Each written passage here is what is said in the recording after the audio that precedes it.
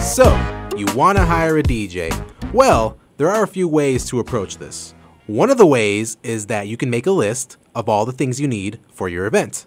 Sadly, a lot of people put DJ at the very end of their list. Ah shit, we forgot to book a DJ.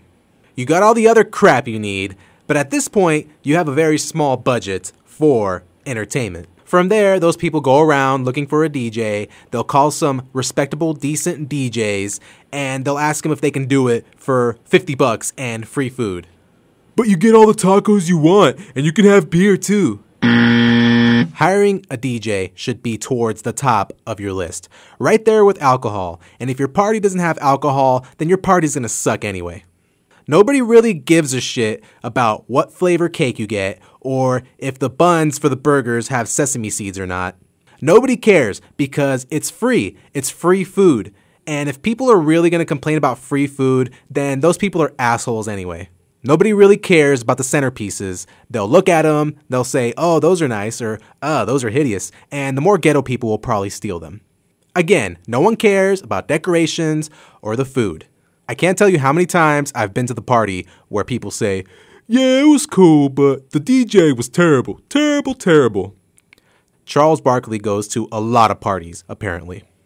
So don't be that person. Prioritize the DJ because a good DJ is what keeps the party going. They create the mood, the ambiance for your event. Otherwise, people are just gonna eat and bounce. Thanks for the free food, jackass. See ya.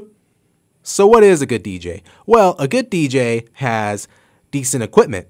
I'm talking speakers, some lights, a microphone, and a decent top setup, which is either turntables, CDJs, or a high-end controller. And more importantly, he or she has to know how to use it. If a person doesn't know how to mix, blend, scratch, or properly transition between songs, then they are not a real DJ. Not in my book. Don't get that Mexican guy who has a shitload of speakers, but he's playing music off a fucking iPod. And before anyone gets mad at me, I am of Mexican descent myself, so calm your tits. But you've seen these guys. They'll play the entire song, and then they'll stop, and then they play another. And they don't mix the songs, ever. It's all about creating a smooth flow in between songs. If you just start and stop, it just doesn't work. And don't get the guy that train wrecks either. You know the guy that train wrecks. It sounds a little like this.